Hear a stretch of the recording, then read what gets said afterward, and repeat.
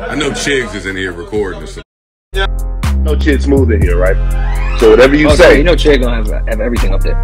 Whatever you say, Chig's gonna be on YouTube with it, man. Hey man, will the real big three of hip-hop media please stand up? Now, after Adam22 crashed out last week and tried to insert himself into hip-hop media's big three, he was quickly met with people telling him, bro, get to the back of the line, my brother. This conversation does not have your name in it. Now, one person whose name has been pretty consistent in everybody's big three list, even in mine. I told you guys in the last video, my big three is Joe Budden, Akademiks, and DJ Vlad. Vlad has 15 plus years of content in the game. Most interviews he does go viral. He's interviewed damn near 1,000 people by now. And I know some of you guys may not like him. Some of you guys call him the feds. I've seen some of you guys even call him culture vulture. But one thing you guys cannot deny is that Vlad has put in work and he's earned his spot. But in a very surprising plot twist, Vlad does not put himself in the top 3. Shout out to Members Only Network. Make sure you guys go to their channel to go watch the full video. But they caught up with DJ Vlad this week and they asked him, hey, do you consider yourself to be in the hip-hop media big 3? Here's what Vlad said.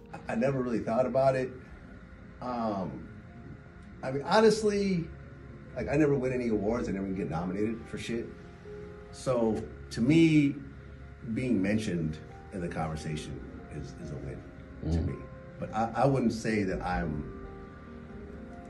definitely one of the big 3, because I think there's too many arguments of other people, like the Noris of the world and stuff like that, who get a lot of big artists. Now, once again, if you guys want to go watch that full video, go check out Members Only Network. Go tell them Chig Smooth sent you guys. But if you ask me, I think Vlad is just being humble. As far as longevity and content in the game, and in addition to views, Vlad is definitely up there. I think things get a little bit screwed up when you start breaking down platforms or even mediums like podcasts and YouTube. Obviously, this topic is going to be subjective, but I'm sticking by my general claim and consensus that DJ Vlad is definitely a part of hip-hop media big 3. You guys get in the comments below. Tell me what you guys think. Is Vlad being humble, or does he know he does not belong in hip-hop media big 3? Post your comments below. Subscribe to my channel, like this video. I'll see you guys later, man.